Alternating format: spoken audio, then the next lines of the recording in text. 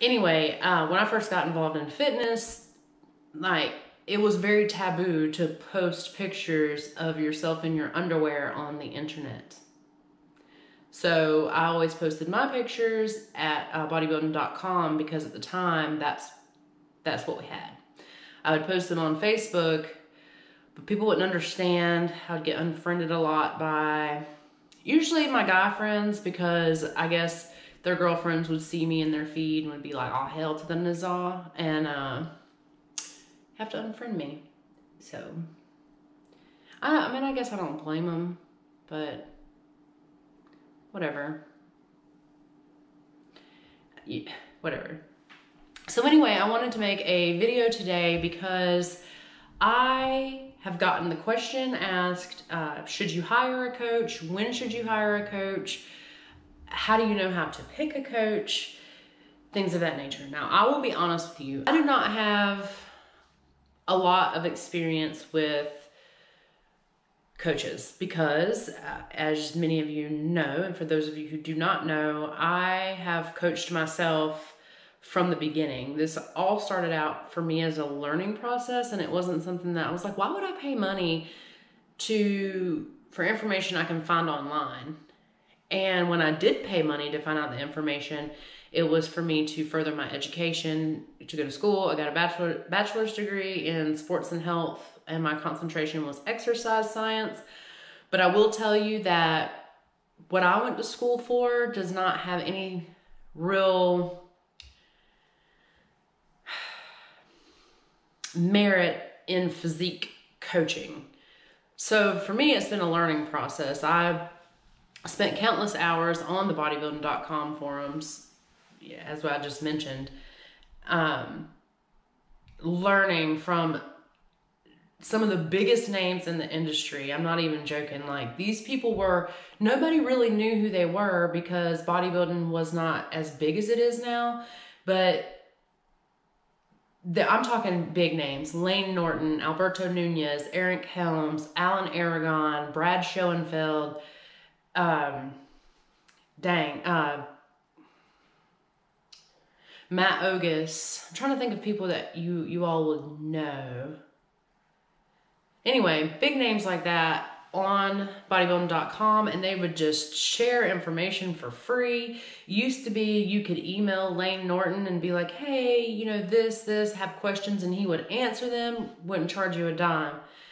And obviously those folks are very busy now, and they've made a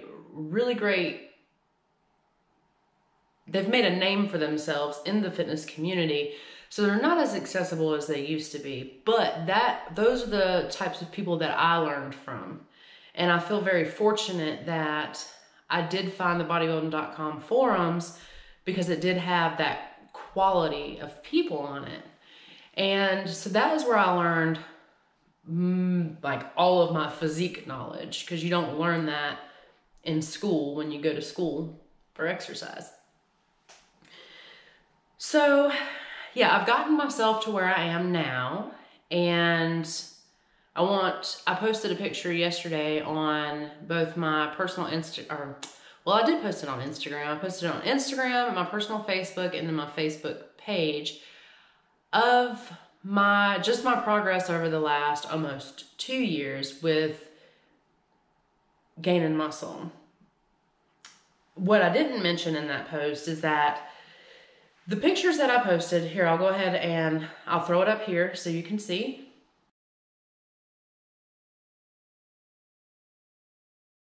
Yeah, so that is the picture that I posted.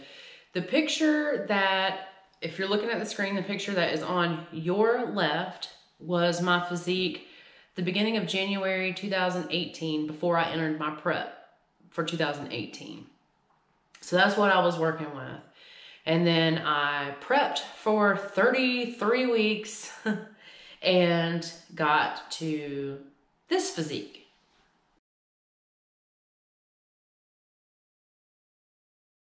So I came out of that prep and I had all intentions of doing a recovery diet instead of a reverse diet because I was very uncomfortable. I did not like the level of leanness that I was at. It was painful. I was tired and I was over it. I cannot express how over it I was at that particular point in time. But y'all get back to that in a minute. So came out of that prep. I wanted to put weight back on as quickly as possible. I was trying to just stop myself at 20 pounds. Yet here I am, a good 35, 40 pounds up. But I was trying to, my goal was to stop at around 20 pounds up from stage and get my menstrual cycle back, because that is something that I lost during my prep. So I wanted to get myself back into a place hormonally where I could just pack on as much muscle as possible. And I was really excited to do it because I've never done a true to God bulk before. Because what girl ever says, and I don't want to say that as a general blanket term, most females are never going to say, I want to gain weight, I want to get bigger. Unless you're in this space. Well, so it was a new concept for me, and I was like, I had just won my pro card. I was looking at the pro females already in the organization, and I was like, holy shit, I got some work to do, honey. So I went straight to work immediately after my show, and I feel like I've done a great job. Like, if you look at those pictures, there's such a huge difference. And I posted them on the internet thinking, not because I think that I look good now, because honestly, I love my shape, but I wish that I was leaner, but that will come. And you can't let that dictate how you feel about yourself, because you're so much more than how much fat you have on your body. Come on now. You know, you can't really let that, can't beat yourself up over it. I did for a little while in the beginning. But then, you know, you're just like, oh, whatever, this is me and this is what I look like. And I'm working towards something. I know what my end goal is. And it doesn't really matter if anybody else knows what it is, approves of what it is. I don't care what your opinion of it is. I know there's people out there that maybe know me personally, only know me on the internet. Maybe they don't, you know, those people that like hate watching. I don't really feel like anybody hates me. Maybe they do, but hope not. I don't feel like anybody's really hate watching me. You just, you know, there's that saying where they say, people want you to do good, but never better than them. So I'm sure there are people that look at me and talk about me to each other, or kind of snicker, like, you know, because whatever, do it. So I don't post those pictures because I'm proud of it. I post those pictures because, well, I am proud. I'm very proud of my shape. I've changed my shape, and I take for granted that not everybody knows what they're looking at. Like my sister, love her to death. Me and my sister, we are so close. I love her. I love you, Sarah, if you're watching. She's real bad at YouTube, but she promised me she's going to try to watch eventually one day. So maybe one day she'll see this. But I sent her the pictures. I was like, girl, sorry, I have a hair. I was like, girl, check this out. And she was like, wow, you know, da-da-da. And I started pointing out to her. I was like, look at my shoulders. Look at this. Look at that. She was like, oh, man. She's like, you know what? Yeah, you're right. She's like, I could tell there was a difference, but I couldn't really understand what the differences were.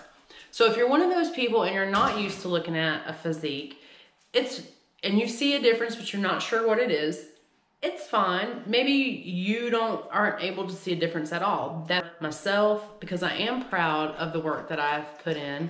And I want that there for when I do lean out to be like, okay, well, this is where I took my body to get this result. Doesn't mean that you have to put on as much weight as I did. It doesn't mean that you should, or it's the right way to do things. This is just how I did it. Whether it be on purpose or on accident, the muscle was definitely on purpose. The fat, well, it is what it is, you know, do better next time, right? So anyway, I have decided that, okay, I've gotten myself this far. I told myself last prep, at the end of prep, y'all, oh my God, I don't really think anyone knows, except for my husband, how done I was. I was fried. And I don't think it's that I burned myself out physically so much as I burned myself out mentally, because I was like, I know what to do. I can do this. I can do it myself. I'm going to do this myself. You watch. I'm going to show everybody I can do this. And I did it, but at what cost? And I really feel like being as burnt out as I was had everything to do with the rapid weight gain or just being done is what caused me to gain more weight than what I wanted to gain. So, and I told myself, as I was saying in my last prep, that it's like, I will never do this again to myself. Yes, I have the know-how, but I don't want to. When it comes to myself, you have to really step outside of yourself and look at yourself as though you're someone else. I did it, and that's really hard to do, and it can become very taxing because you have the stress of being the coach and showcasing your skills as a coach, but also the stress as the athlete and showcasing yourself as the athlete that has the ability to execute. Wearing both of those hats is just like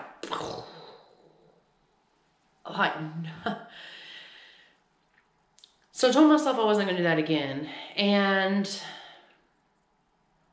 I was going to start the prep, lose about 10 to 15 pounds, and then look for a coach.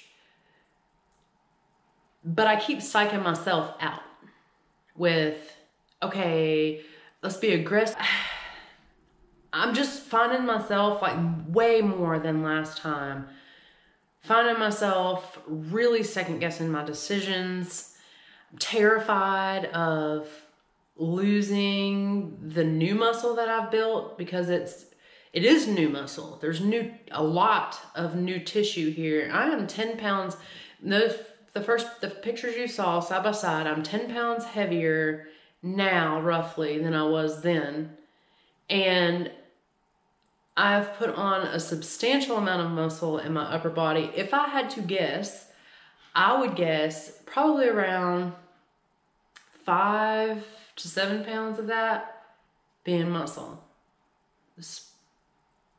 in the last 2 years. I think that is very generous. I think that some of that is fat, but I think I'm going to do another side-by-side when I get down to that, like 10 pounds from now, when I'm around that same weight, I'm going to do another side-by-side just to show you that I have, in fact, put on muscle, and I do not, under any circumstance, want to lose the new tissue that I have put on. So, I am going to hire a coach. I am in the process. I have been in the process for about a week now with hiring my first choice. My first choice is probably the best team, in my opinion, for natural bodybuilding. And that is 3DMJ. So I want to hire 3DMJ to take care of my contest prep, because first of all, every single person on that team, there's not one single person on that team that I feel like I know more than. There's not one single person on that team who's bro. They're all evidence-based. They all have experience with competing years and years. These folks were competing when I was on the bodybuilding.com message boards. These are the same people who taught me the basics who even introduced me to bodybuilding and taught me the basics. So it's basically I'm hiring my teachers And I've sent off my, with 3DMJs, it's a process. Like, you don't just be like, oh, here's my money, coach me. That's not how they work. First, you have to, they want you to read over their mission statement, what they're about, and to understand what it is that you're getting yourself into. You have to pledge to be a 100% natural bodybuilder. They do not prep anybody outside of natural bodybuilders. And then you have to say, yes, I agree to this, and email them back, letting them know that you agree and that you would like to go ahead with the application process. And then you fill out the application, which takes a while if you fill it out. Like, if you give them all of the information that they're asking for and you've done a show before, it's going to take you a little while because they ask a lot of questions. And I love that. I love it. That's the way it should be. And that, matter of fact, that picture that I posted yesterday, which I made the side-by-side of, is one of the pictures I had to send to them because they wanted a front shot, a back shot, and a photo from your last show. So I sent all of that to them, and then I got an email back this morning saying that my application had been forwarded to the coaching team and a coach would be in touch with me shortly. I imagine before they put me on the roster, I will probably have to do a Skype call. I'm not 100% sure on that, but all I'm saying is hiring this team is a process because they are freaking amazing. And I would be fortunate to have any coach on that team, any coach whatsoever. But I feel like I resonate best with, of course, Alberto Nunez, because he's awesome. Like, who doesn't think Alberto Nunez is awesome? Have you seen him? If not, you need to go see his, I think it's like Nunez 3DMJ, or just type in Alberto Nunez. Go to his Instagram. Peeled. Like, holy shit. He is amazing. But I really love his attitude. I love his vibe. Like, he's just good, genuine people. And the other one I resonate really well with is Jeff Alberts, who is the godfather. He's the founder of 3DMJ. And the reason why I resonate with him so well is because he also has a tendency to struggle with his weight in his off season. So I feel like those two would be the best fit for me. But at the same time, like, I would take freaking Brad Loomis or Eric Helms as my coach any day of the week. Like, I'm happy with, like I said, happy with anyone that I get. But I will let y'all know who my assigned coach is, and we'll see what happens. Anyway, so I'm really excited. That's assuming that they even put me on the roster and that they accept me onto their team, because it's a two-way street. Like, they may, not feel like I'm a good fit for them. That would hurt my heart so much. I'll be so sad. But I do have contingencies.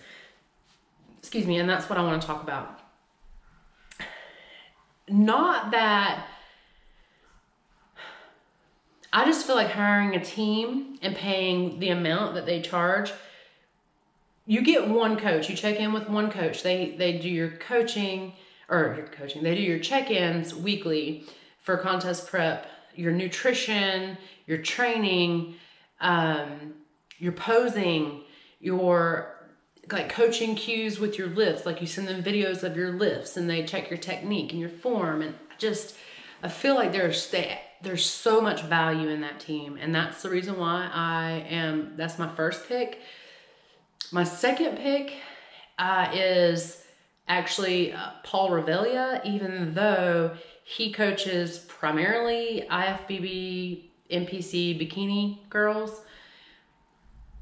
But again, Paul, that's another name. He was another one on the bodybuilding.com forums, and he has an amazing physique. He is also 100% natural athlete. And I don't really care if a coach coaches enhanced athletes. I would just I prefer a coach that is natural themselves. Hear me out. I don't care if people do performance enhancing drugs. I don't care. Some of the greatest people I know do. But it is important to me because I did have a coach, and I don't know. This is pure speculation on my part. So I ended up having to stop with that coach for financial reasons. It was back when I was going through a bunch of crap. So, but I had to stop with that coach. But I'm kind of glad that happened because primarily most of his girls were IFBB, bikini, and figure girls, and he literally beat the shit out of me. Not literally. When it came to my workouts, like, I enjoyed it though because it was a lot of fun. However, it was more than I was capable of recovering from. And so when he would ask, "Oh, how are you feeling?" and I would be like, "Sore," he's like, "Really? I need to up your macros." Well, no, I don't really think that's what it was. It's just that I'm not taking shit to help me recover faster. You know, I'm not a weenie. I can only recover so fast as a natural. So that is the only reason why I want to go with coach that either A, only coaches natural athletes or is a natural athlete themselves, because I need them to respect that I am going to go through hormonal fluctuations. I am going to build muscle a lot slower. I am going to recover a lot slower because I am not enhanced. So that's just reality. That's not opinion. That's fact. So yeah. And so that Paul Revelia is my second choice. And if he does not have room nor will accept me on his roster, then, well, I don't know. Not real sure there's some other coaches, but you know, I'm just funny about that sort of thing. I really have to feel like I know a lot about the person or team or whatever, their knowledge base, their coaching philosophies, their principles, what they stand for, and reputable. Like, what is your reputation? You know, and a big reason too why I'm choosing 3DMJ is because I want to coach physique athletes someday, but I want to have the experience, the knowledge, the know-how. I want to have all of that under my belt before I start taking on people, because I want to build that reputation. You know, 3DMJ, they coach Matt Ogus, they coach Jeff Nippard. I'm trying to think. There's obviously way more, but I'm thinking of like big names that you all may be aware of. So now this is the long-winded, yeah, I'm at 26 minutes, y'all. This is ridiculous. Where I can't give as much. I think if you're going to step on the bodybuilding stage in any capacity, you should have a coach. I did it. I coached myself to my first show and I won my pro card, and I came in diced. I came in shredded. I came in ready. But the cost, yeah, it was free for me to prep myself, but the cost to my body, to my mental state, to my relationships, to everything, that is what the cost was. And so for this prep, I think it's just best for me to just hand it over. And this is what I recommend to all of you. Hand it over, put it in the hands of someone else who has your best interest in mind, who has a solid reputation, who you have researched and basically cyber stalked for a long time. Like, if you're thinking about doing a show ever, start looking at coaches now so you can see how their athletes perform. Are their athletes happy? Do their athletes stay on their roster? What message are they sending out? Are they a, you know, gonna drive you into the ground, or are they gonna, you know, push when you need to push, pull back when they need to pull back, and not ruin your physique, not ruin your metabolism? Because there is a lot that can go wrong when dealing in this sport. So you have to really make an educated decision. Don't just up and hire any old body. Just because somebody stepped on stage, that doesn't mean that they're knowledgeable. Just because someone, oh, and for the love of fucking God, excuse my language, but not really. Just because someone has a pro card and has, even if they have been doing it for a while, does not, I promise you, does not mean that they even kind of sort of know what they're talking about. And I damn sure wouldn't listen to anybody when it comes to a contest prep who has never stepped on stage themselves. I do not care how many people you have prepped. I do not care how badass they look. Until you know what it feels like to literally, for it to hurt to sit on your own ass, you can't tell me nothing.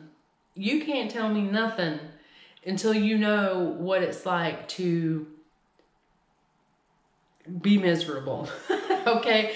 To have just every muscle in your body just has lines and shreds, and you can't tell me nothing. Like, I don't care. You can't tell me anything. Don't tell me to suck it up. Don't tell me to one more rep or you can do it. Don't tell me that. I'm not even trying to hear it unless you've done it for yourself. Point blank, period. That's how I feel. I have been learning for 10 years on, you know, I've made mistakes and I have royally, like, my physique has potential to be well beyond what it is right now. I know that. And the reason why it's not is because I have been so stubborn, wanting to do it myself. I'll do it on my own. I want to do it on my own. Because it was a learning process for me. Now I'm an OCB pro. I want to go compete in IMBF so I can become a WNBF pro. I ain't got time to waste. So that's why I'm hiring a coach. And I don't recommend anybody stepping on stage without hiring a coach. Even if you have the know-how to do it, it's hard and you will burn yourself out. If not physically, definitely mentally. And I just don't recommend it.